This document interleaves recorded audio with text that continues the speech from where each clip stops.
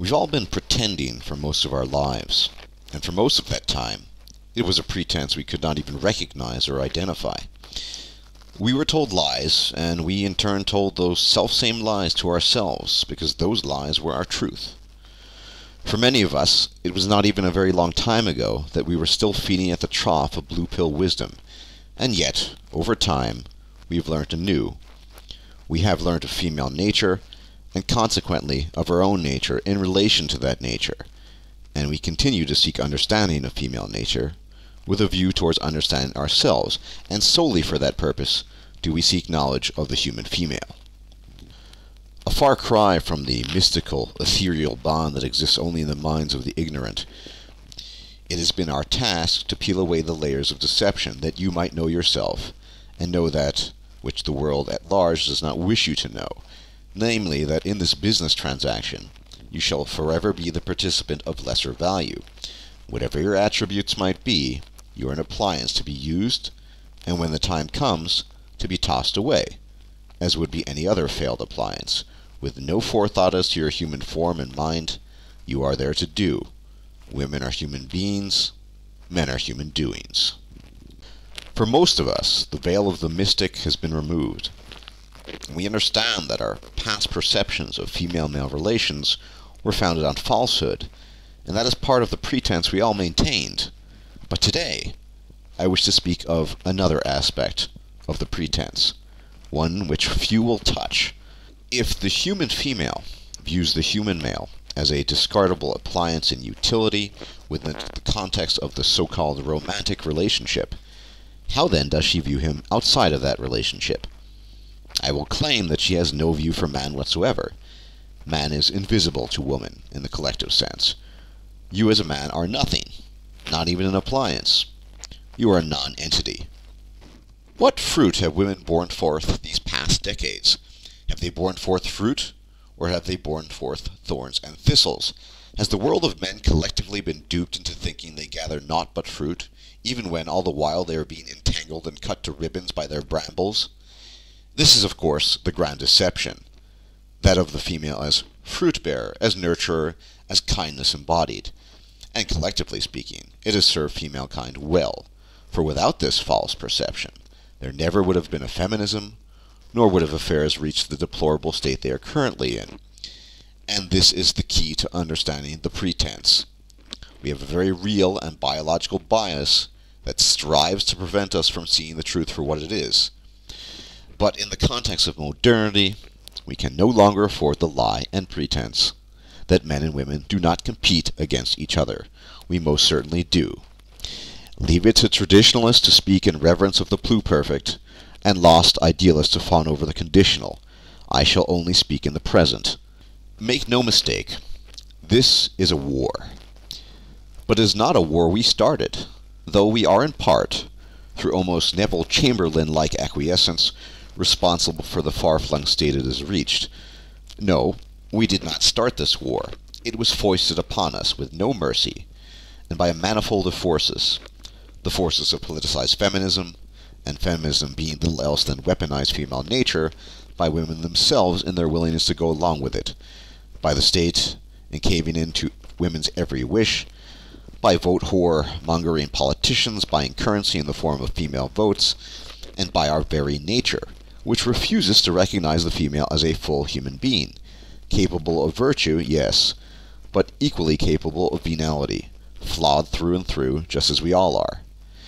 It is that biological nature that has deceived us, and deceives us even now, that tells us that women are innocuous, effete, and well-meaning. No doubt those were the guiding thoughts of legislators in matters of divorce, education, and employment in the past, for it is clear to me that it is also their current modus operandi. This is a war on men, but it is not a war of guns and bullets. Knowledge is our weapon. Our ammunition is our words. Consider what you as a man, more specifically as a quote-unquote utility, have to offer the world. You have your skill, and you have your experience. Nothing else. And the question that must be posed in today's climate is that enough? Think about that when you apply for a job. You bring your skill and experience. Your female counterpart and competitor has that and a veritable colossus of other support. She has state-enforced hiring quotas, she has congenital biological favoritism going for her, and she has the entire world behind her in its refusal to see a woman cry, let alone come home in a coffin. She has all of these things going for her, and she wants the job you want. Meanwhile, all you can see and read about is how men are falling behind and failing, how women are outperforming men, out-earning them. The list is endless. When the rhetoric is framed as such, can you honestly still keep a straight face and claim that we are not competing against women and that women are not competing against men? Of course, we are hindered by our instinct to help women, not see them as competitors. As can be seen, the seemingly harmless aid a male university student renders to a female by helping her complete a chemistry lab report. Would he have done the same for a man? I think not. We see other men as competitors, and by dint of nature, this is true. But just as we have moved past certain deterministic principles with regards to relationships with women, so too is it high time to move past them with regards to your fellow man. Knowing all you do now, staring at the torn rags of the veil of lies you once called life and truth, if I were to now pose to you the question, are you your brother's keeper? What answer, other than a resounding yes I am, could you possibly give? Rather than turning a competitive gaze upon your fellow male, while showing kindness and helpfulness to the female, I ask you to short-circuit your very nature and do the reverse, recalling man-woman myths' words, the other man is you, and I can assure you that goodwill and forbearance that you show towards the woman is in no way reciprocated towards you. She can and will see you starve to death on the street, not out of malice, but simply because she gains some benefit from doing so. A benefit to her, of course. Remember, you are invisible, non-existent. It's not malice at all. It's simply business as usual. A special kind of sociopathy that, for reasons known to us for a while, has worldwide condemnation. But until we drop this collective pretense that women are somehow our natural partners, that they wish well upon us, as well as the pretense that feminism is anything but weaponized female nature, things will continue to become worse. More boys will be lost in the school system, ending with more men lost in life, among other things. All there will be is naked survival, and to be frank, I think we might be there already. We need to stop being afraid, for what we do and say will never have the rubber stamp of approval of the masses. It's part of what it means to go your own way. Without acknowledging what must be acknowledged is a day that further contributes to our destruction. The time for pretense is over. You know, men and women being so different from each other in many respects need to ask themselves, if they wish to further their understanding of our species as a whole, what are the innate fears of the human male and of the human female? And I'll attempt to address those of the male here in this video, or at least some of them. I believe that we have a fear, a deep-seated fear as men, that women do not love us in a way that we love them, that they do not care about us, and they do not see us as full human beings in the way that men define humanity. And I believe that this is why men are so intent on erecting a facade around those fears, a facade that is currently being wielded against men with devastating efficiency. And this is why I believe wholeheartedly not a single prevailing gynocentric cultural norm will shift until men understand that this is about how men and women view each other, until men start, and here's the evil word, generalizing women, until men start expecting this behavior from women, until men start treating women as though, unfortunately, they have to expect a certain level of predation from them, whether that predation is conscious or not.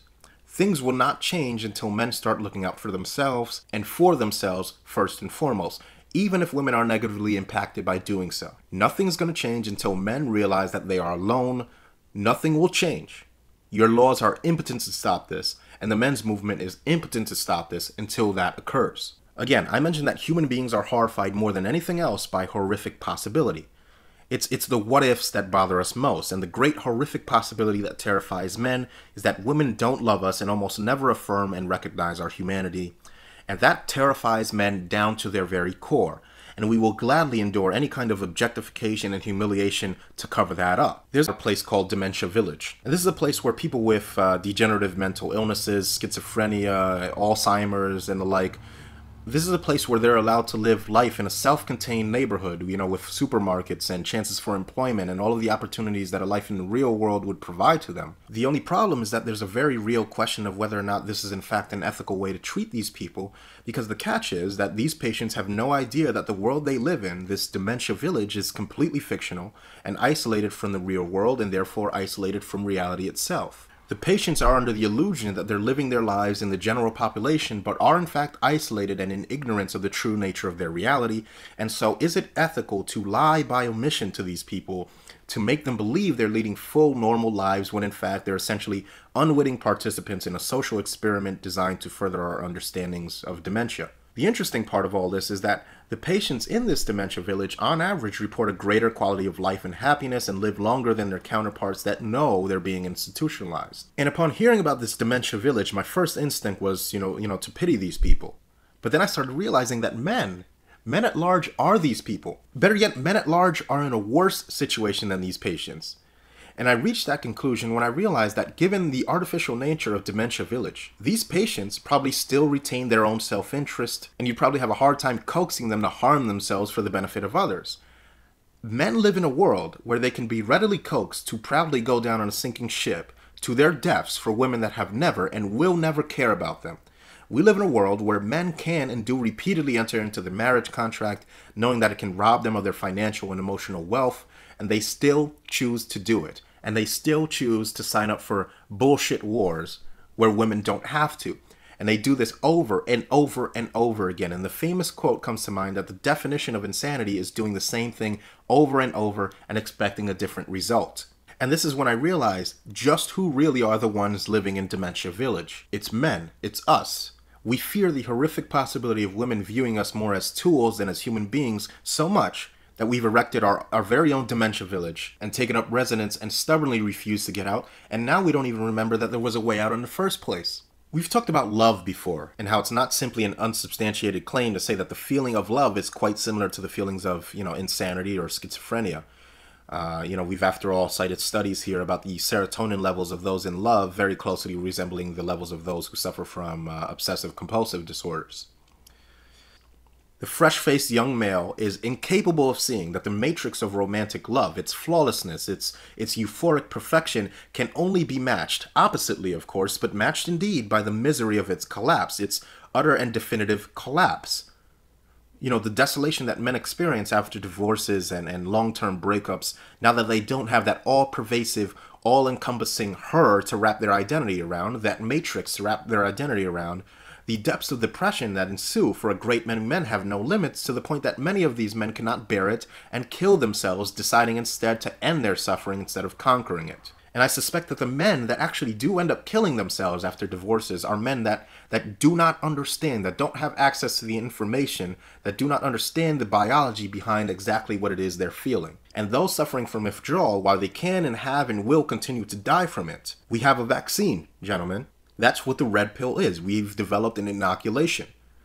We have an inoculation to stave off the powerful effects of withdrawal from whatever female you have personally decided to unwittingly or even wittingly deify. And of course, this is no easy task. There's a tsunami to be held back in doing so, or maybe the better way of phrasing it is that there's a biological coping mechanism to subvert. The human male is in a constant struggle between his rational mind and his lizard brain, as we all know, and it only takes a moment of weakness to succumb. And in some cases, as we all know, men who can't handle the heartbreak or the deprivation of their children or the financial ruin, they succumb permanently. And so this is not a joking matter, gentlemen. It may sound ridiculous to some, but the gravity of our need to conquer the serpent can become readily apparent when it's you, or when it's your brother, or when it's your father, or even your son in the throes of addictive romantic withdrawal. The plain fact is, gentlemen, that not all of us are strong enough to sustain the psychological blow that is the collapse of a long-term relationship due to unrequited love. The whole non-platonic romantic love thing is basically based on pure blind optimism. It's the blind optimism that produces the feelings of giddiness and, of course, the idealization and pedestalization of the female that us men do in the early stages of romantic love. And it's those giddy feelings and idealizations of women that make us pure putty in their hands. Women use these feelings of ours to completely manipulate this, and when us males allow ourselves to succumb to these highly false feelings of love, then we give all the power to the female in the relationship, and thus make ourselves highly vulnerable to women's totally ruthless and capricious nature. We basically hand over custody of our emotional and financial health to a female whom we really don't know very well, with absolutely no guarantee that the female will be benevolently disposed towards us. In fact, there's a high probability, given women's ruthless and calculating and capricious nature, that the female will be malevolently disposed towards us, and that she will abuse the immense power we've handed over to her to our severe detriment, by cuckolding us, fucking us over financially, continually putting us down, etc., etc. It's the men who almost always invest more both emotionally and financially in the relationship. It's the men who usually get far more carried away. It's the men who do the idealization and the pedestalization, not the other way around. It's usually the men who completely emotionally commit themselves to the relationship, a byproduct of having naively idealized and pedestalized the female. How often do women pedestalize and idealize romantic partners? Hardly ever. Rather, right from the start of the relationship, the females tend to be in more control than the men. They don't idealize the male. Rather, right from the start of the relationship, they view the relationship in cold, hard, transactional terms. The females view the male as just another cock or another wallet, i.e. disposable, dispensable, and replaceable, and at pretty short notice too, particularly when she perceives the male doesn't, quote, measure up to her entitlement complex and to her demands. It's because women view non-platonic relationships in transactional terms that they don't generally commit emotionally in the relationship anything like as much as the men. And it's for this reason that they also tend to be much more aware of their options throughout relationships than males are, who by comparison in their minds have committed themselves 100% to the female in question. So really, we have a state of affairs in non-platonic relationships where the male tends to view the relationship in idealized emotional terms, whereas the woman is looking at it in transactional consumerist terms, and men will tend to look at the relationship as a whole that is greater than the sum of its parts, whereas women aren't looking at the whole, rather they're looking at it from a what's in it for me point of view. It's for all these reasons that men tend to fall far harder when non-platonic relationships go wrong, and indeed why male suicide rates are far, far higher in the aftermath of failed non-platonic relationships compared to those of females, and it explains why women tend to emotionally recover from failed relationships far quicker than men from day one. They never had idealized their partner or the relationship, and from day one they had only ever been in a relationship to see what they could get from a relationship on a selfish basis. What we're experiencing is in fact a social and economic war between men, women, and the state, where quite frankly women and the state are dominating due to coinciding interests. I liken it not to a conscious struggle where either the state, men, and women are consciously or explicitly stating one or the other to be the enemy of either of these three parties, but to the relationship perhaps between a military commander and his soldiers, the mechanics of which are not explained by the contemporary position that the manosphere has chosen to adopt.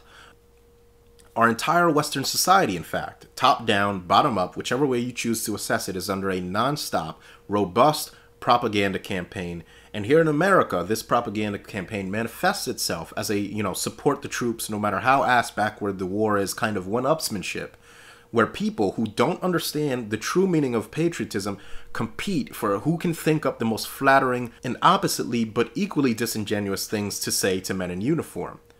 We say the fake, empty, Hallmark card-esque thank you for serving, and, I appreciate everything you do for our country, and so on and so forth. And it's all just a facade, of course. Because how many of these people are willing to welcome some, PTSD male homeless veteran into their home? Right? How many of these people want some homeless Iraq or Vietnam veteran camping out on their futon while he reintegrates back into society? All of this fake military worship, it's all for troop morale. It's all to show the current wave of young men offering up their bodies as weapons of war, that they're appreciated even though they're really not.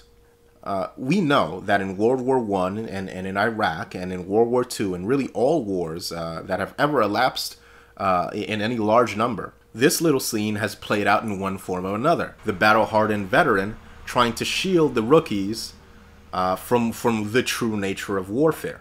It's the glorification of war. It's the obfuscation of the reality of war. And you gotta ask yourself, why would he hide the size and scope of the military casualties and deaths these soldiers were walking into? Because surely when they're no longer green and they lose friends to bullets and bombs on the front lines, maybe right in front of them, while they're watching, the gravity of their situation was gonna sink in real quick. So why hide that reality from them? Why not warn them? Well, you know, for the same reason that it was illegal for so long to film the flag-draped coffins of Americans killed in action returning from Iraq, it's troop morale, it's unit cohesion.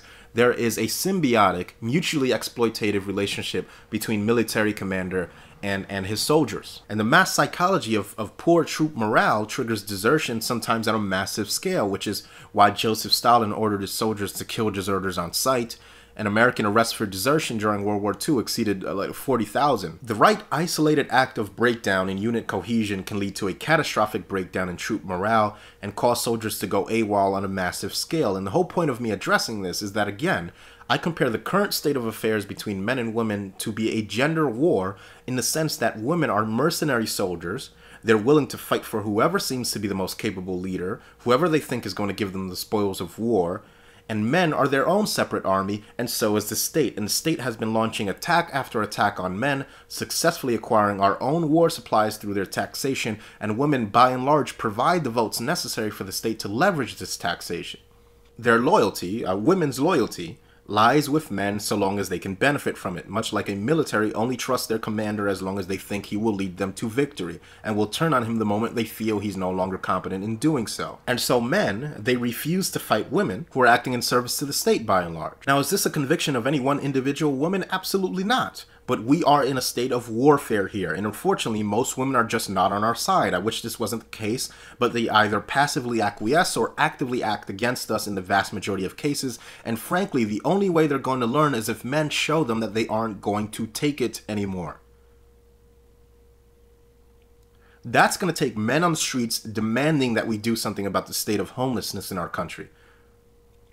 And indeed, throughout the world. Because the majority of homeless are men. Men are going to have to start looking out for their own interests because, and this is key here, nobody else will. And the fact that the vast majority of homeless are men proves that what I'm saying is correct here. Women used to fight alongside men against nature and the elements because the net gain was protection and provision and a civilization that men, whom they perceived as competent military generals against the forces of nature, would carve out for them. That was the spoils of our war to tame nature that women wanted a piece of, and now that that war is over, a great many women see us more as a redundant nuisance instead of human beings that are just as deserving of a place in the civilization that we built as they are. And the worst part about it is that most of this is unconscious, it's rooted in biology, and this is the situation we're in. At no point does this imply that men should hold some kind of innate hatred towards women. It simply sorts out the state of affairs, the state of war between these three parties that make up humanity. Saying that there exists a gender war is as indicative of a so-called hatred of women as saying that there exists a constant power struggle between a military leader and his troops is indicative of a hatred of Napoleon or Caesar or MacArthur or Hitler or Stalin or whoever. So if the term gender war rubs you the wrong way, then use gender conflict or gender struggle or whatever. But to ignore the current state of affairs is disastrous for men, and if we keep believing that women are these harmonious angels, corrupted by Sauron's pervading influence, the all-seeing eye of feminism and all that nonsense, then we will continue to be dispatched with ease. Our efforts to change the legal climate will be laughed at. Our efforts to demand society treat men as human beings will be laughed at. These efforts will reek of impotency. They will reek of ineffectiveness. And of course, if you've learned anything about women, they don't respect that.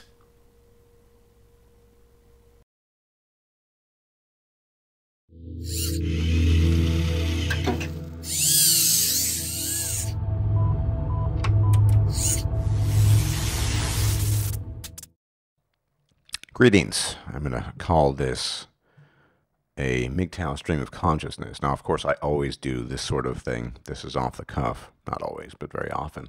MGTOW as a concept, I'm not going to call it a movement, as a concept, is composed of a very disparate group of people. And that's why it's even more difficult to make a prediction in the future. You know, what is MGTOW going to become? What's going to happen? And so on and so forth. This just seems, it seems almost folly to even attempt to make a prediction with regards to that as anything other than what I've already said. That is to say, there'll be more growth, there'll be more, internet blogs and people making videos and what have you. I know, I know how things are marketed. I know that cheap, accessible, ubiquitous is what people like and they lap up. I also know that people grasp the easy stuff, frankly, a lot more easily, obviously. And that's always what's going to be popular. I know that's just the way it is. I mean, don't get married, blah, blah, blah. Okay. And you can make lots of videos about that and videos about the intricacies of dating as a MGTOW. And okay, that's great. And I know it's popular and appeals to the broad masses of men. We as an online community suffer from all the deficiencies that any other community might. I mean, let's face it, as I said, we have the same issues in the sense that when people make an effort to go beyond the basics, it's just not as appealing to most people. And even though I personally think, and I'll get to this later, that any topic that involves human understanding of the world we live in, the universe, or what have you, that's really part of MGTOW. That's almost a definition of MGTOW. And every time Barbarossa, or I for that matter, have made a video that's only tangentially related to MGTOW or not really related, at least in a direct sense that people can relate to, they tend to be a lot less popular. Repackaging the same message over and over again as an easy sell, that makes you popular, one, and it sells well and it spreads the basics of the message. Okay. And so to answer your question, that's what we're going to see more of. We're going to see more channels talking about the same stuff that's been talked about a lot. And some men clearly have not yet been exposed to that, and they're not aware of that. And that's good, because that means they're going to get exposed to that. But I have a deep yearning to go beyond that, as you know. Maybe because I've spent a lot of time myself talking about the basics. And we're so different. I mean, we're all very different. Thinking about the reasons why we choose to go our own way, it seems almost uniform. The only thing I think that might be uniform is not getting married. But then again, I think most MGTOW would have gotten married, and I'm someone who never wanted to get married from the get-go. And it never interested me as a concept. I couldn't really understand why people were bothering to it, long before I understood the dangers of divorce. Why would I ever get married? I never really wanted to be a provider. I'm not a fixer-upper. I don't drive.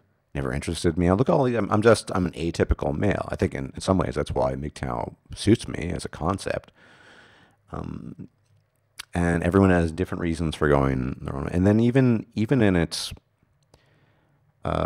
actual expression, MGTOW takes on different forms. I mean, look at, well, let's take, I mean, I consider Barbarossa a friend, even though it's been eons since we talked. He's a MGTOW that, dates and goes and is involved in a relationship. And, that's one version of it. And then you get, I'm the kind of more monkish version. And so you get all these kinds of, all these kinds of variants. And so there's just no way to go. And moreover, we're not really connected to each other in any way. I mean, we're not conversing on even a weekly basis. We're not engaged in dialogue. We're not in doing meetups. Some of you might remember, this is way back in the day when I was a beginner, and Barbarossa has been around forever, so he was well before me. That Barbarossa suggested that men start spreading knowledge amongst each other. If you cannot go indefinitely without sex, there's a problem. I want to repeat that and refine that. And this is my own personal view. It's going to conflict with other views. Is that the one blowjob away mentality comes from the narcotic-like addiction to sex, as well as this male mother need, which is often all bound up with that. It's sort of tied, it's sort of spaghettied together. And let's face it, men by their very natures are sex addicts. And most men cannot go indefinitely without sex. And by that, I don't mean that, there's some men can't go forever without having sex, because they will yearn for it. The ones who aren't getting laid want to get laid, and so on and so forth.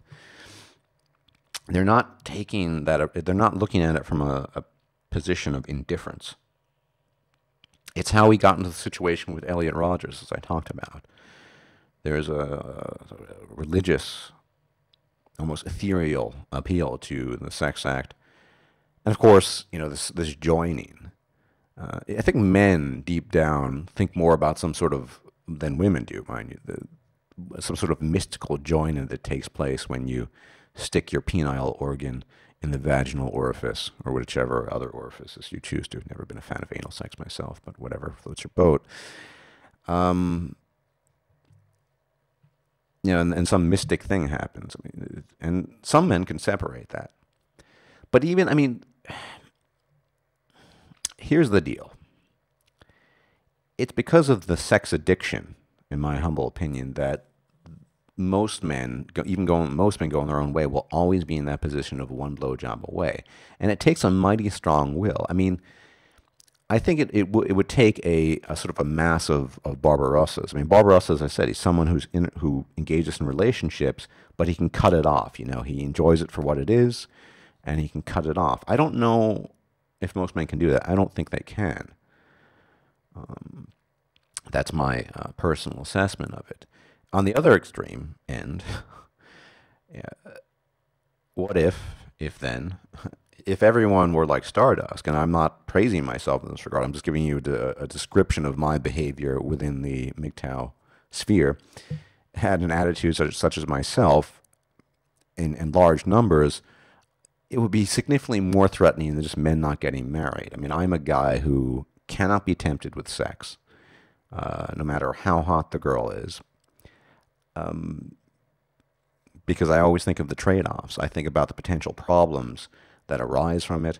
I think about the effort that's required for it. As I say in French, n'importe quoi, which is a stronger form of whatever. So I think one thing that could be done is that men learn to tame their inner beasts. This is not me being prude or conservative in this sense. Sex is fun sometimes. You have to be lucky to actually get a good partner. But how do I quench my male mother need? I recognize its futility. I recognize it as a wish that cannot be fulfilled. A kind of wishing for God, if you will. It's just, which is never something I've ever wished for. But it's the male mother need is just this something that cannot be sated. It's insatiable. And there's no point even giving it any thought. That's how I quench it. And when you do think you have that, it's just a simulation. It's a simulation that you're paying for, usually with your labor or your time or both, or your money, or any combination of these things. And it's a simulation that will wear off, that will be turned off the minute you fuck up and make a mistake. That said female uses a mistake and then says, well, I'm not going to bother with this anymore. Women know, as Barbarossa said, wants to they know, thanks to their biology, how to turn their dials and the switches. I don't even think about it. I don't think. Whatever yearning I had years ago, this has been extinguished, and it should be. If you want to go your own way, you should. This is all just my opinion. It's a Stardust opinion. If you want to, master the path, if real change were to come about, assuming sufficient numbers, you have to master the inner beast. You have to be, I think, indifferent to sex, which is not the same thing as rejecting it wholesale. I don't reject sex.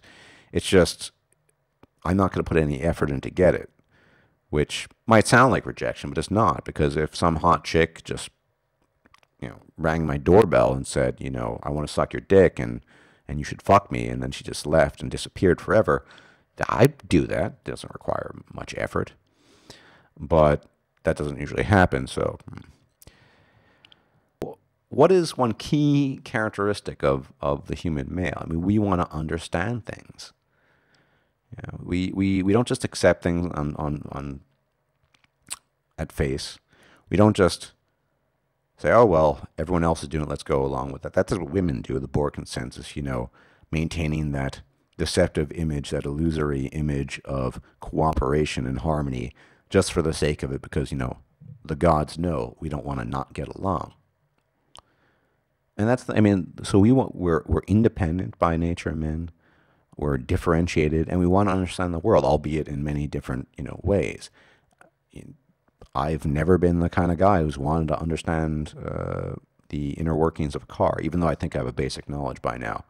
I never was interested in learning how to drive, partly in large measure because my mind tends to wander. And I've always wanted to understand the world, and I think that primarily is why I'm so drawn to MGTOW, because it's been a quest for understanding above all else. Not just, we're going on strike, the marriage, since I've never given a fuck about marriage anyway, but trying to understand all these different facets of the world. Of course, we can't be interested in everything. No, I'm interested in a lot of things, but not in everything.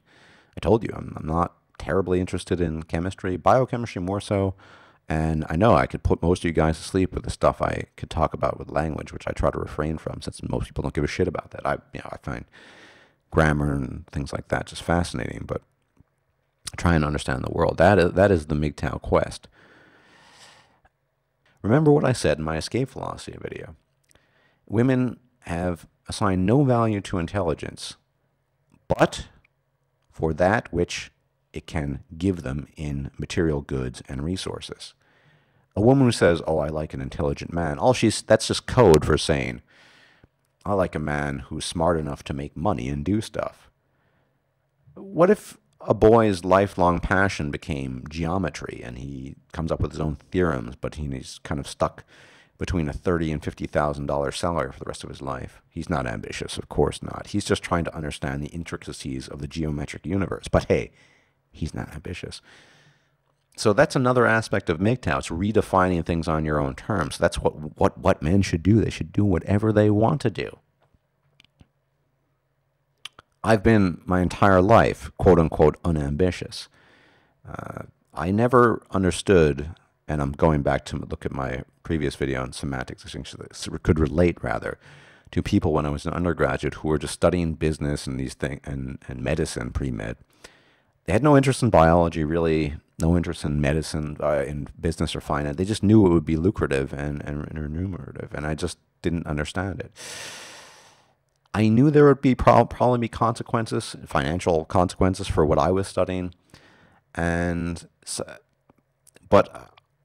even knowing that, my desire to understand the things I wanted to understand at the time was too strong to just drop them and then study something that I had no interest in and didn't want to study at all to begin with, which has always been a hallmark of Stardust. I don't do things well that I'm not interested in. It's one of the reasons I don't want to drive. I would be a danger to you and the rest of the world. No interest in driving. Just one example. So redefining things on MGTOW terms, whatever terms individual men choose, that's, so getting back to that point, that guy said I was unambitious because I'm not busting my ass in some office trying to make money and climb the corporate ladder or whatever. But I sit at home quietly trying to understand stuff that a lot of people wouldn't, except for specialists. But those specialists might not even be making lots of money. And people study the sympathetic and parasympathetic nervous system, for example. They're not making lots of money. As for myself, most likely, assuming my health holds and all the rest of that lovely stuff, I'll just continue my quest for understanding. For myself, yeah, I'm just going to try to keep on understanding and making videos towards that end, with a view towards understanding the world. And yeah, I go on record as saying it's unfortunate that, we as MGTOW cannot explore other concepts that I consider part of MGTOW that aren't related to dating women and all this crap that's just not interesting. Exploring the world and trying to understand it, for me, that's MGTOW. It's not just, I'm not going to get married because the system is unfair and I could get a girl knocked up. That's almost just common sense by now. So yeah, I'll be continuing my thing. My next video, whenever I get that done, will be just tangentially related to MGTOW, but I think it's a fascinating topic, intricately related to the escape velocity video in many ways, and the chimeras of meaning. I've mentioned that before, so we'll see. Anyway, I think I've said my piece for now. This was totally stream of consciousness, hence the title, so I'll leave it off for here. With any luck, may we speak again soon. Take care. Stop doing favors for women. Stop in every way doing any favors for women. Now, I help people, and I believe that helping people is good. But stop helping women. Stop doing any favors for them. Do not help them in any way. Now, I realize that's a pretty generalizing statement. However, we live in a society that generalizes men every single day to their detriment, so stop helping women. Which women should you stop helping specifically? Any women who think she's entitled to having her cake and eating it too, which, by the way, are the majority of the women in America today. Women don't need our help. They have enough help as it is. Our entire society is designed to create exactly the kind of man who cannot resist his desire for sex and will do anything a woman wants him to do to get it. This helps women. A sprawling network of domestic violence shelters open up their doors to women every day, but not one of these have the common decency to shelter men, even though women and men commit domestic violence at roughly the same rates, and this helps women. Massive bureaucracies are set up, as well as affirmative action laws designed to ensure that women get the job by any means necessary, and once they do get the job, they have to be treated with kitten gloves just to keep them from filing bogus sexual harassment suits. When you live in a society where women can falsely accuse men of rape, and when it comes out that they're only trying to avoid being exposed as the bottom-of-the-barrel scumbag whores that they are, as seen in the Hofstra and Duke Lacrosse incidents, and then it comes out that these women don't spend any time in jail for their crimes, the concept of the pussy pass begins to show itself in all its hypocritical splendor. So let me ask you this. If women are getting away with falsely accusing men of rape, with nothing more than slaps on the wrist, what exactly gives you the idea that they aren't applying the same type of behavior in the workplace? The pussy pass helps women. Our entire society helps women and neglects and restricts men, which is why I am angry. Which brings me to my next point. I got a lot of comments on my latest video titled How Women Destroy Men. And these comments were asking if, or implying that I'm angry. So I'm going to address this right now. Is Barbarossa angry? At the moment, no. But is there a general trend in me that I've noticed that I'm more and more angry these days? Well, yes. Yeah, I'm angry. I'm angry that the moment I start giving truthful and accurate depictions of the state of affairs in Western feminist matriarchy, I'm labeled as angry. And more importantly, I'm angry at the state of affairs in Western feminist matriarchy. My question to you is, why shouldn't I be? If you must know about my exploits with women, I'll have you know that it's never been a problem of getting a woman. My problem always has been, and still is, a lack of desire to sift through the staggering amount of loose, sex-crazed, alcoholic, STD-ridden, manipulative, ecstasy-popping, poor excuses for women that constitute the totality of women around me in order to find a decent woman who doesn't fail as a woman in every sense of the word. My so-called anger stems from the fact that when I accurately postulate that for every openly loose whore out there, there are 6 or 7 females of the same phylum that are moonlighting and masquerading as decent, wholesome women, and I'm then accused of messing with the wrong women. But what you don't understand is that every hoe is not immediately detectable. You have to put some of these frauds through rigorous testing before their true nature is revealed. And then, and only then, after you put in some of your precious time, does the nature of the beast truly become apparent. These insidious chameleons want desperately for men like me, baby mamaless, healthy, disciplined, determined men like me to not see them for what they are, and employ every trick in their arsenal to get men like me to believe that they're worthy of one day bearing my children or being my wife. They hate that more and more men, especially ones with bright futures ahead of them, are not falling for the trap. The Western whore, which I have entitled the real swine flu epidemic, is starting to panic because a vaccine has been administered, and like any good virus, the Western whore is mutating and using its groupthink and herd hive mentality to make it harder for them to be identified, and so we have a new strain emerging.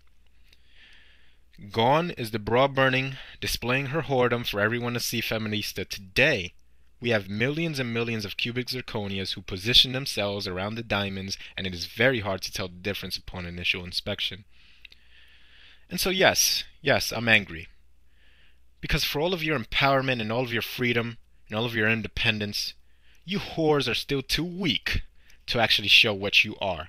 You despise women who are family-oriented, who aren't loose, who can actually produce a home-cooked meal without the use of a microwave. Yet when it comes to how you want men to see you, you desperately try to get us to believe that you are these women.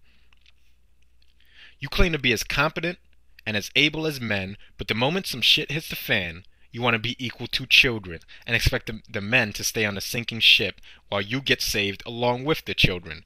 Your independence, your breaking of gender roles, your freedom is all apparent, but if it means that you might lose your life, you're happy to regress back to childhood and let the men sacrifice themselves for you.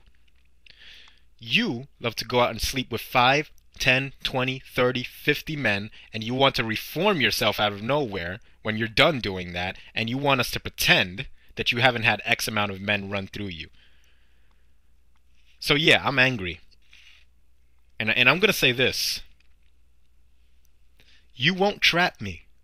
You will not trap me. I will not be duped. I will not be outsmarted. You are not my equal. I've spotted your playing field and memorized your playbook.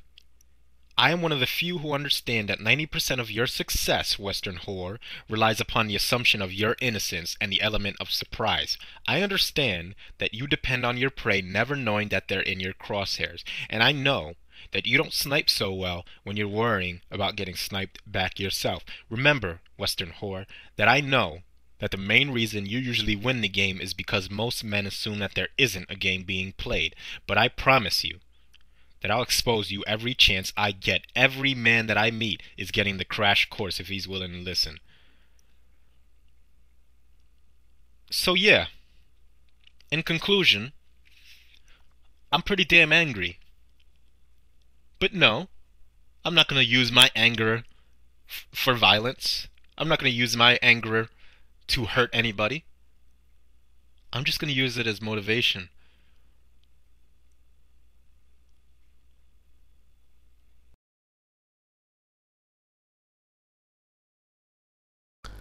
Neoteny is a biological phenomenon, simply defined as the retention or prolongation of traits in adults that are normally associated with children. Neoteny is extremely prevalent in the human female. Over time and uncounted generations, evolution selected for neotenous features in the human female because, for whatever reason, human males express their preference for neotenous females in offering their labor, provision, and resources to this group, as opposed to females with fewer neotenous features, and mating with them, thus providing increased chances of greater neoteny in female offspring, and raising highly neotenous features to be a standard that is now effectively the standard across the globe, irrespective of culture or country when it comes to the preferences of men in choosing mates. Since neoteny on its own is a purely biological phenomenon, it will likely have given birth to social phenomena related to it, inasmuch as a biological phenomenon is the precursor to a social and cultural phenomenon by dint of simple precedents. We are also aware of hypoagency, a term I coined a while back to describe women's seeming unwillingness or inability to effect changes upon the world directly, often working through proxy agents, i.e. men. Hypoagency is also clearly a derivative of selective pressures in the past, when the environment our ancestors lived in was radically different to the current one, and the average male's superior strength, as an example, put him in what was essentially a caretaker role to the female. And because we had lived in such a harsh environment that likely required such a setup for far longer than the current one of comfort extraordinaire, this phenomenon of hypoagency has become ingrained in the human psyche, both in the female, in her perception of herself, and male perception of women. Men had, for millennia, been exposed to constant stress, duress, and violent death, and women had been, to the extent that it was possible, spared of most of that. And unsurprisingly, this pattern continues today, since we are all still running on 20,000-year-old software. You often see comments along the lines of women essentially being adult children. And given the verifiable facts of physiological neoteny, as well as the psychologically and behaviorally observable hypoagency, there seems to be something to this. If women have evolved to have juvenile features, and men prefer this, and women are protected to a greater extent from the ravages of life by those selfsame men, having been taken care of for the most part in the past, it stands to reason that mentally a great portion of women have remained, psychologically speaking, in certain respects in an arrested state of development in their behavior, a behavior which can readily be likened to that of a child. And quoting Girl Writes What from her video, to which this video is a response, quote, "When you act like a child, people see you as a child," end quote. There seems to me to exist a rather nefarious synergy between neoteny and hypoagency, both feeding into each other, and further cementing what results from that synergy. And generally speaking, we as a collective seek to help women, rendering them aid as needed, just as we seek to protect them from the ills of the world, certainly from violent death. And we generally wish to make their lives easier. On a microcosmic scale, we see this in the day-to-day interactions of both men and women, displaying their favoritism towards women, and in many countries, the state itself has become a proxy father/provider partner for women, wherein men's hard-earned resources are siphoned away from them to provide for women's needs and wants, no matter how unwarranted these might be. The issue that, in my observation, I would classify as most grave, resulting from this nefarious coupling of neoteny and hypoagency, is the manifestation of solipsism in the female, what I oftentimes, in more pedestrian terms, call the me syndrome. And children, especially infants and very young children, are necessarily solipsistic in their perceptions, in large measure because their very existence is dependent upon others and their needs being met by others, lest they perish. And since they lack the ability to provide for themselves, the screaming infant, lacking agency, must be solipsistic in order to survive, and the respective parent can countenance that solipsism or not. More often than not, he or she does, since parents wish that their progeny survive to reproduce themselves. Now, I'm not going to claim to be in possession of the knowledge of what exactly a baby sees or perceives, and what it desires for that matter, but it is safe to make the assumption that the self is the primary mode of perception and operation, meaning that to the extent that others do exist for a child, for a baby, they exist to service its needs, be it hunger, wanting a toy, having nappies changed, etc. This can only be called a solipsistic worldview. Part of the process of growing up and becoming an adult is the acknowledgement of the existence of others within a social environment as independent entities. The independent entities have their own interests and drives, which may or may not coincide with those of the maturing individual. To reach a state of being wherein the separation of being is both acknowledged internally and externally, something observable through behavior, is to have reached essentially what one might call a state of adulthood. A person who continues with a childlike, i.e. solipsistic worldview, is one that adulthood has eluded, for whom others continue to exist only as extensions of its desires, or rather to service those desires. Behold the human female, a creature we factually know to physiologically resemble a child, and through the derivative hypoagency, indeed, act, oftentimes, much like a child. Children are not endowed with a sense of responsibility. This must be learnt and acquired. And responsibility to others can only be acquired if otherhood itself is something that has legitimately been acknowledged. If many women are essentially children, then solipsism should be readily observable in a similar fashion to children in female behavior, and I believe it is. Consider female entitlement. Children feel entitled because all they know are their needs and wants. They know no differently, and unfortunately in many cases the same can be said of women. Looking at the many instances of false rape accusations whereby the female falsely claims a man has raped her, and the consequences that those accusations bring about, we can see this in play. In the case of Brian Banks, his female accuser sought to gain vast money through a lawsuit against the school district where the alleged rape took place. Never mind her slight resentment, or less than slight resentment at allegedly being snubbed by Brian. And Brian was just a tool in the service of her desires, and the fact that Winetta Gibson went through with it shows quite clearly that Brian's otherhood was not acknowledged. The disgruntled wife who divorces on a whim, demanding payment from the hard-working husband, taking his children away, is no different because neither the husband nor the children are independent entities. Indeed, how often do we hear women speak in almost symbiotic terms of the child growing in their wombs? The husband owes her the money because that is what she wants. The children are extensions of herself, and thus there is no question of custody. And neither is it different in the case of the female who maintains a quote-unquote serious relationship with one man who provides her with financial services and gifts, and simultaneously keeps a lover on the side to service her sexual needs. A person possessed of a solipsistic worldview does not need to justify or rationalize any of this, since everything outside the self is there to serve the self, as is the case with a child.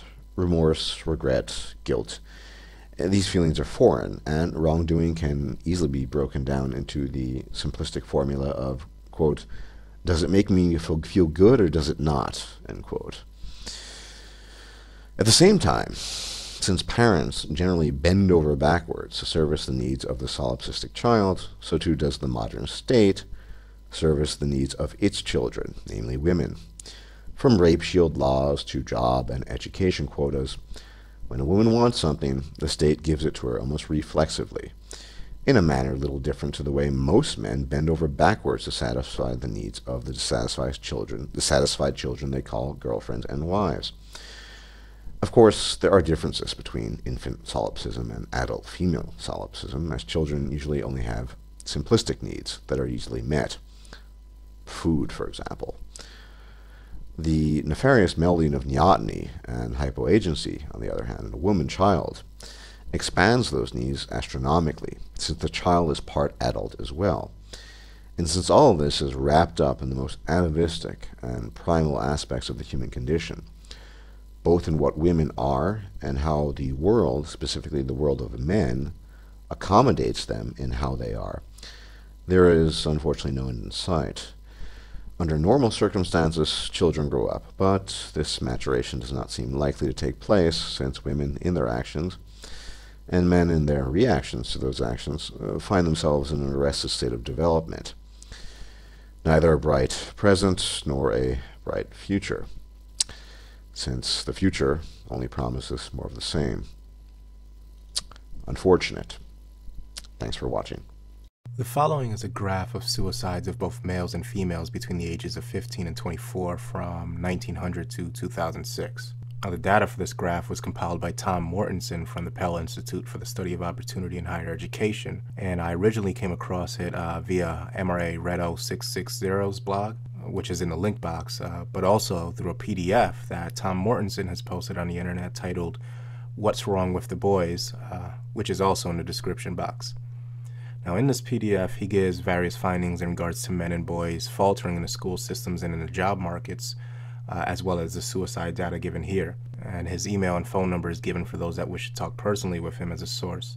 That said, if we are to believe the accuracy of this graph, and I do, then we have to take notice, of course, of the dramatic spike in suicide rates of males around the 1965 mark. Before we do that, though, let's ask ourselves, what is suicide? To me, it's a human being suffering tremendously, making one final statement to the world before leaving it forever, at least in the physical sense. And since none of us knows exactly what lies beyond that, we have to assume that people that commit suicide do so with the full knowledge that the act itself will possibly relinquish them of their consciousness forever. Now, that realization alone is pretty profound if you ask me, and as someone with an intense interest in trying to speculate what runs through the minds of people during times of extreme duress, I came to the stark conclusion that the moments leading up to a person's suicide and the loneliness they have to feel is, as far as I'm concerned, one of the most terrifying things I've ever tried to conceptualize.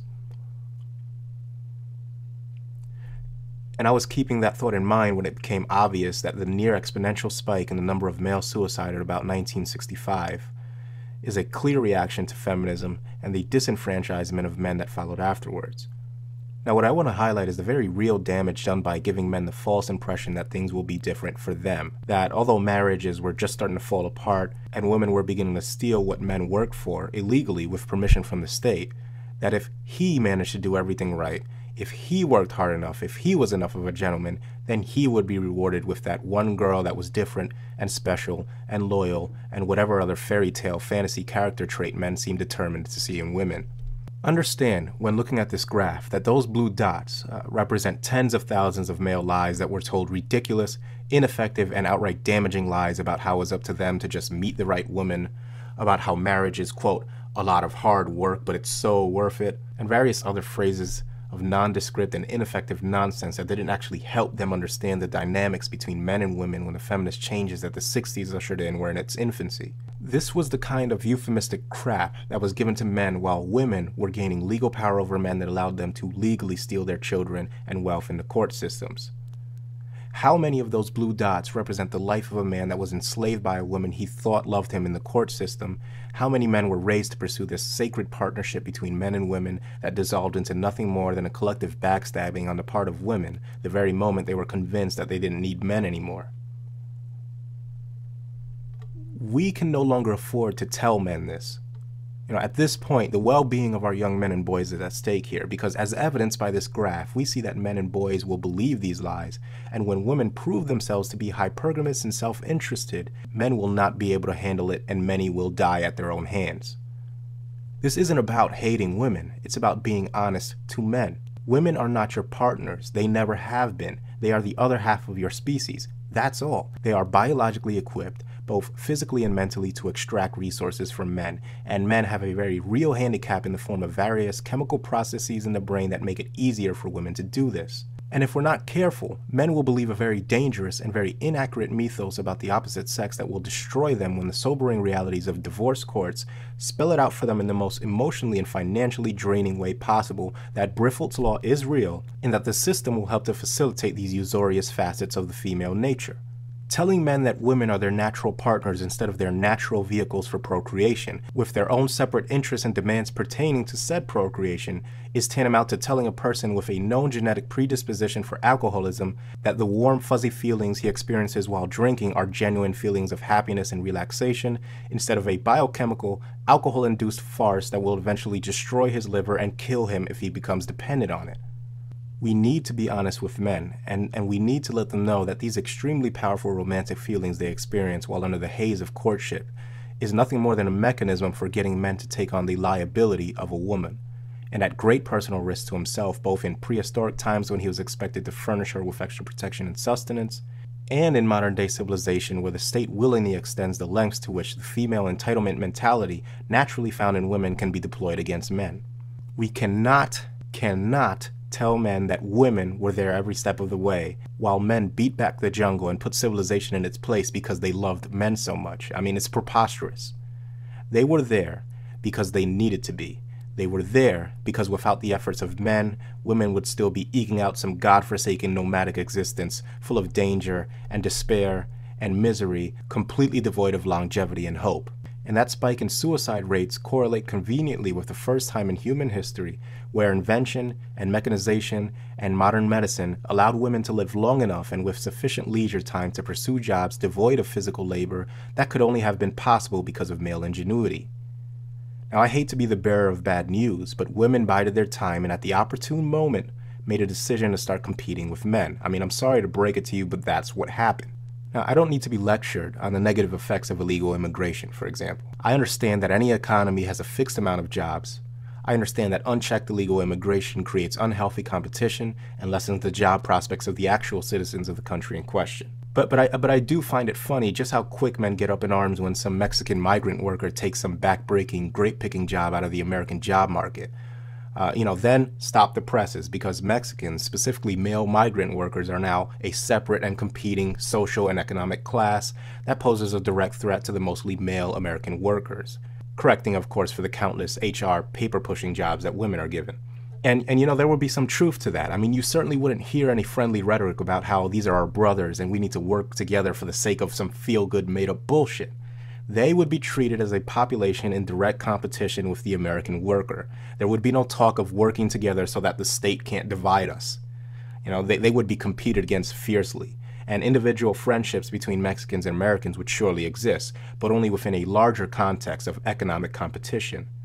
When women, however, are given college grants and job preferences and sexual harassment accommodations and maternity leave, when men are systematically pushed out of entire work industries, the best men can do is grumble about changing the laws so that women can go back to being our natural partners. I mean, completely ignoring the fact that women gladly took all of those jobs they knew damn well they didn't earn, knowing that a man would be deprived of that job who would have gotten it without affirmative action. How about we start telling men about how women really view them first and foremost before we focus on changing any laws? I mean, how many less suicides would you see on this graph if men knew the true nature of women and subsequently decided to start competing with them right back instead of this please be our partners again while you give us an economic vivisection because you complete us bullshit? How many less male suicides if we had an educated male population even with the misandric wealth transfer laws in place?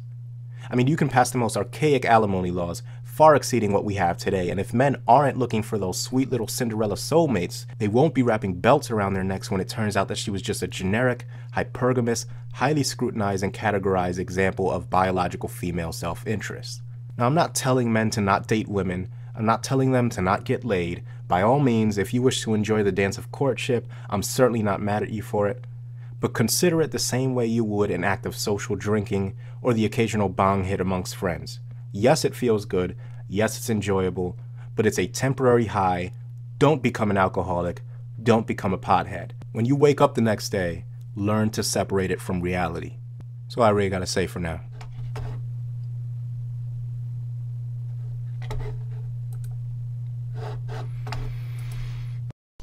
Hi guys, this is going to be a pretty informal discussion. I don't have time to script anything, and I just don't have a lot of time in general. But I've been meaning to talk about something for quite a while, namely the pathology of female projection, psychological projection, projection bias, if you will. And normally I like to make recourse to evolutionary psychology and talk about the past, but as this is an informal video, I'm just going to be talking about the present psychological projection, modern psychology. So what exactly is psychological projection? Well, usually it's a form of defense mechanism. When a person feels that attributes or ideas or perhaps even actions on his or her part are undesirable, that person will project those negative qualities out onto someone else, attributing those qualities to the other person in an effort to avoid shame or feeling bad about oneself, something along those lines. That's usually how projection works. And if you look at the way the human female interacts with the male it's quite interesting, because from a purely modern point of view, or rather an isolated perspective, independent of evolutionary psychology and our evolution, it's quite fascinating to observe that the vast majority of traits desired in a male by a female are traits that the female herself almost in their entirety lacks. Or it could be actions. Let's start with commitment. Now, we all know, and we've heard very often, that men are so-called commitment phobes. They don't want to enter in relationships. They don't want to bind themselves to anyone. But, as we know by now, we know very, very well by now, there is a vast amount, mountains of evidence to suggest quite the opposite, that women are the commitment phobes. We see this in divorce rates. We see this in their higher frequency of cheating, and so on and so forth. So it's very interesting that the female, if we actually look at the evidence, it accuses men of being commitment phobes. We know, for example, that men are much more willing to forego sexual variety, which is the male preference, in an effort to maintain a committed relationship. Women don't really know what commitment is, or when a woman talks about commitment, they mean commitment for the time being until she finds something better. When a man talks about commitment, it's a big deal. I think that's part of the nature of this particular psychological projection on the part of the female.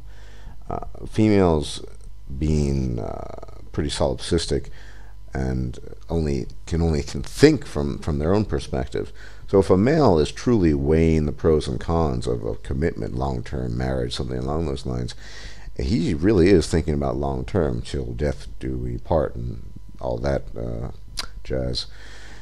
The female, on the other hand, never thinks long. She thinks, well, until I find something better, at least on a subconscious level. And I think that's the origin, or one of the origins of this whole, oh, he's a commitment phobe. But it is very interesting, because we do have the data, we have statistics, evidence that suggests quite the opposite, that women are the commitment phobes, not men. And it's just one of a long list of psychological projections, in my observation, that that the female projects onto the male. What about weakness? Now, if there's anything that women hate in a man, there's anything, it's got to be weakness. Women despise weakness in men. Not weak men per se, but displays of weakness. Fallibility.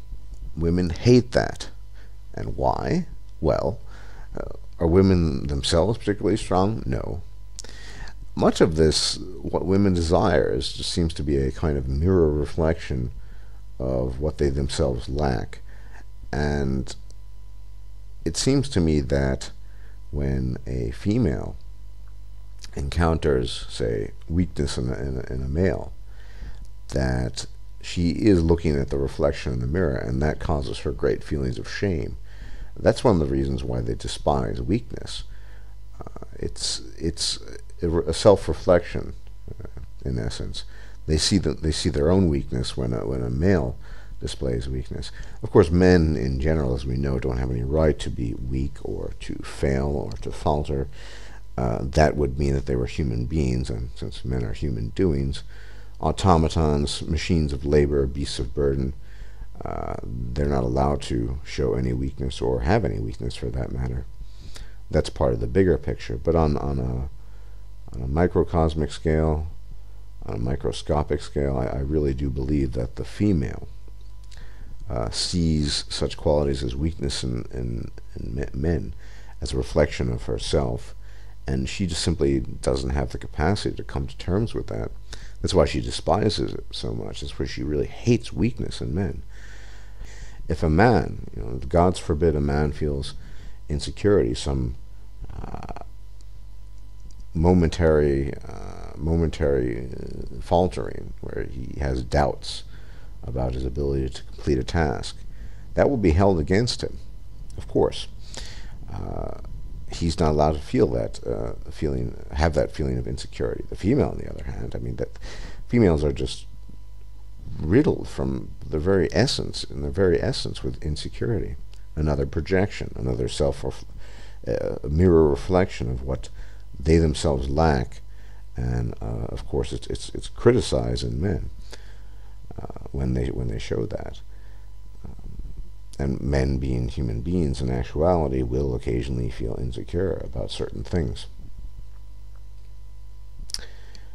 And the list goes on and on. It's not. I mean, you could list 20 other things, but the point is that all the desirable attributes in a male, those attributes desired by a female in a male, they really amount to a kind of psychological projection bias, a defense mechanism on the part of the female not to face her own weaknesses, her own insecurities, her own lack of commitment. It's just fascinating to me that, and so patently obvious in so many ways, that that's really what's going on.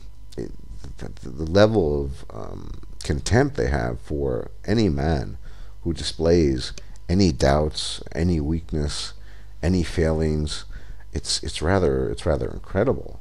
Never mind the fact that it's laughable when they talk about commitment. We all know how committed women are. Women are, of course, committed to themselves. They're not very much committed to relationships or the men in those relationships. And those of you who watch my video on lesbian relationships, women aren't even committed to other women in same-sex relationships. So I don't remember, the divorce rate doubles when two women are involved. Doubles what the heterosexual rate is. Anyway, I just wanted to make a brief informal video on that, just something, food for thought, and in case you do ever have an encounter, it's something to think about and something you might want to mention, that everything with regards to the qualities women seek in men is essentially self-projection, kind of, it's just a defense mechanism, and yes, they hate being reminded of that. They love shooting down men who may occasionally display some of these qualities that they themselves are so full of. But try reminding them next time. Could have some interesting results there. Anyway, I have to take off now, and like I said, didn't have a lot of time. And by the way, my real life is quite turbulent these days. I don't have time to make very frequent whip videos, but they will be forthcoming, and I'm hoping, it's a rough guesstimate, maybe in a month's time then I'll be able to be more productive with regards to videos again, but that's just a really haphazard guess. So anyway, but thanks for bearing with me, and let me just say finally that I always appreciate the support I receive on this channel. I mean, in terms of comments and views, and I really feel, because of some of the comments and messages I have received, that I'm doing something good for the benefit of men, individual men. That is my goal, and I'll reaffirm that. I mean, this channel is all about helping individual men, and that's really what I care about at the end of the day. I still believe that if we are going to smash the system and change things, it's going to happen on an individual basis. The less men buy into relationships and marriage and all the rest of the nonsense, the less cannon fodder there is, less meat there is for the meat grinder. The legal stuff, well, you know, it's all well and good, but at the end of the day, I do believe that the system is irrevocably, irretrievably broken, and because of that, I don't think there's much that can be done, except on a microscopic level, men going their own way, refusing to enter into marriage and possibly relationships. That will deprive women of their means of exploitation, but also the state of its means of exploitation. In the long run, well, it could have some pretty disastrous effects, but we're heading there anyway, regardless. And more men are waking up. You know, I'm fortunate in my gaming. And I talk to guys from all over the world, in Australia, France, Asia, and South America, and men are waking up. Men, they don't even know about the men's rights movement. They don't even know about my channel, but they are waking up one by one, and they're making their own observations, and they're coming to astoundingly similar conclusions. Of course, it shouldn't shock anyone. I mean, the things we talk about, the observations that we make, they're generally based on female universals or female universal behavior. It's not surprising. And that's very encouraging to know that there are other men out there that are waking up without even, having to sort of unplug themselves from the matrix, as it were.